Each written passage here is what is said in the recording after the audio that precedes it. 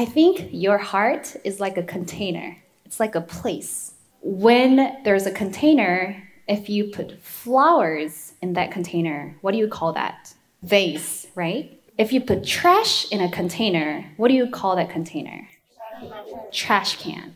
So what do you want to put in your heart? I didn't want my heart to be a trash can. I wanted to put like love and peace and, positive stuff. If someone tries to put annoyance or worries or anger in my heart, I'm going to take them out. It's not a trash can. You can't put your trash in my vase.